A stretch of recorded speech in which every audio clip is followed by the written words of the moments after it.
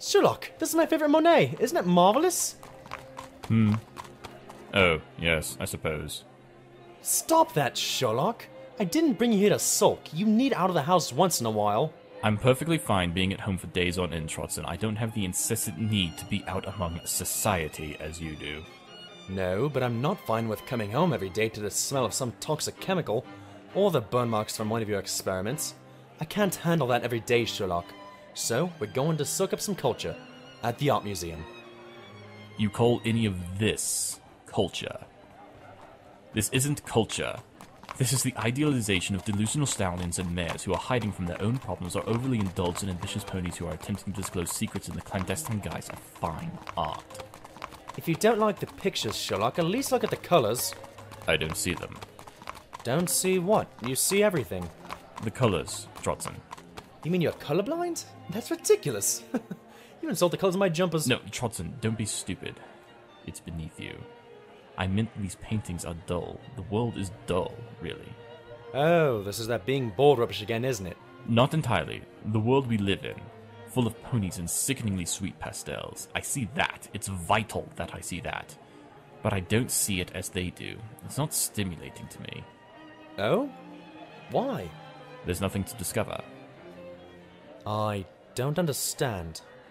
Not surprised. Honestly, I haven't seen the world like that in a long while. Not since...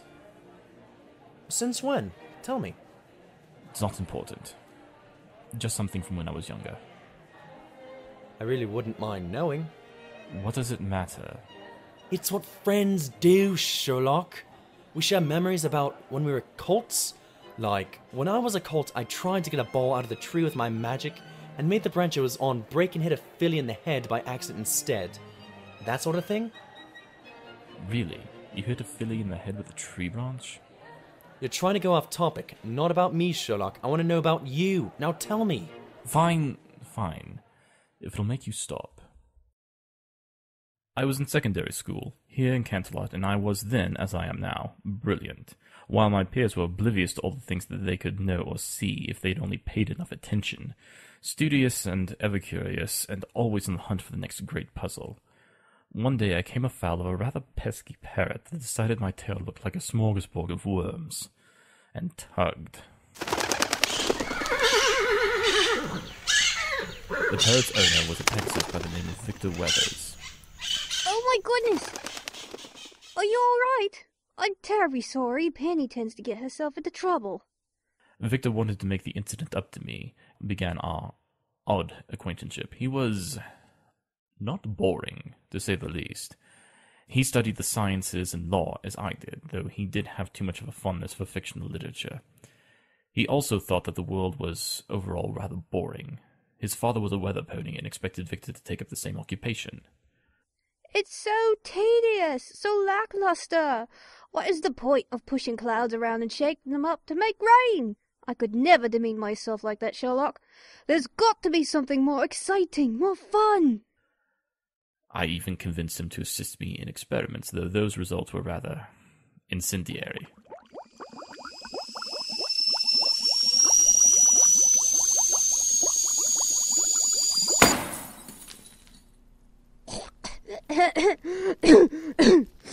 Sherlock, you nearly incinerated the laboratory. We were amiable, to say the least. One day he and I were returning some scrolls from the library when there was a sound that I'd never heard in my life. It caused the ground to rumble. I felt a prickling in my hooves that went up my legs and sparked in my brain. Then we saw it. What is that? It was a phenomenon unlike any that I had ever seen, Trotson. The whole world reverberated, pulsed. I nearly fell from the power of it, and the colors, oh, the colors! Every single one of the Roy G. Van spectrum, filling the sky from horizon to horizon. It filled my mind with so many questions. What was it? This array? Where had it originated? Was it magic? A unicorn's doing? An alicorn's? I had to know! When I turned to Victor to ask him and suggest that we investigate, he had already gone. Victor had fled, run away from the astounding, possibly dangerous event. He didn't return to school, and I didn't know what had become of him until 2 weeks after. He had left to go to a weather magic school. He was going to take up his father's occupation.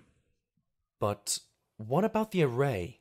Ah, that I pursued for a time, only interrupted from my search for answers by cases that came up.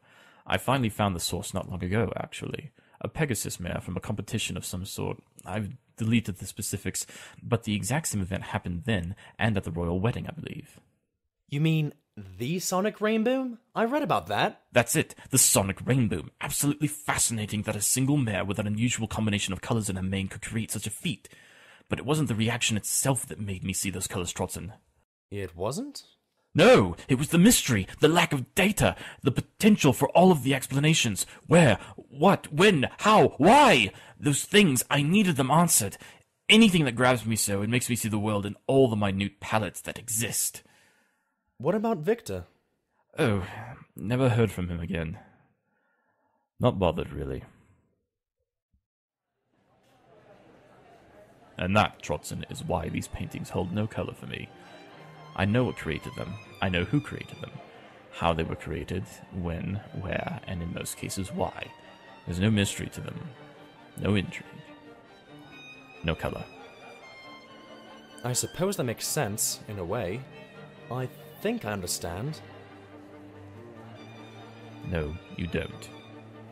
Oh, for once, Sherlock, you are very wrong. I am never wrong. This time you are. I felt the same a bit. When I was sent back, things were just, well, boring. I see. It's not boring now, obviously. It isn't? Of course not. Oh. And honestly, Victor sounds like a terrible friend not to have at least said anything. Friend? Oh, Trotson. He wasn't my friend. An acquaintance only, not a friend. Ah, I see. What was that painting you enjoyed? The Monet? I thought you weren't interested in them. And I thought sharing was one of the things friends did. I'd like to know why it's your favorite painting. Yes, okay. Well...